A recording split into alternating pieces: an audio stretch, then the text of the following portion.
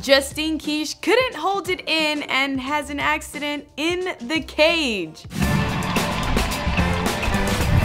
I'm Justine Jones. Be sure to subscribe to The Fumble for all the latest news on the UFC. Being a professional cage fighter means being put in all sorts of uncomfortable positions that test one's strength, willpower, and intestinal fortitude. Justine Kish understood that challenge all too well. During her strawweight bout with Felice Herrig at UFC Fight Night 112 in Oklahoma City, Kish found herself in serious trouble when Herrig trapped her in a tight rear naked choke. Kish showed incredible resolve in fighting off the submission, but her efforts proved costly as it appears that she may have had an accident that left brown stains on the canvas.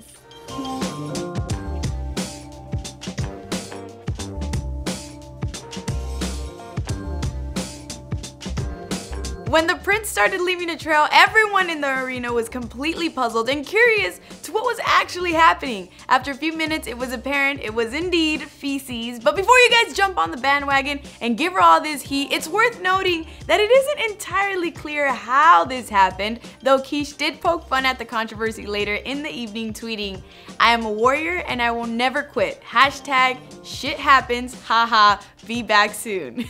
You have to give her some credit. Let me know in the comments below how you would have handled that if that would have happened to you.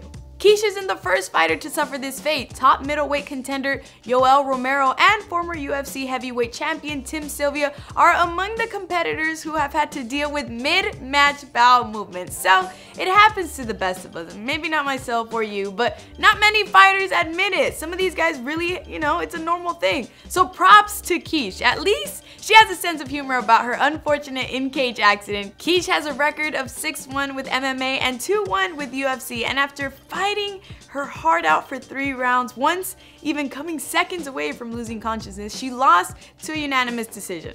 Just one more thing to add to the list of potential hazards that fighters have to worry about every time they step in the cage. I have to ask, based on how the fight went down, do you think there was any way Kish could have prevented this? Let me know in the comments below. For all the best game and sports news highlights, make sure to hit subscribe. For The Fumble, I'm Denise Jones.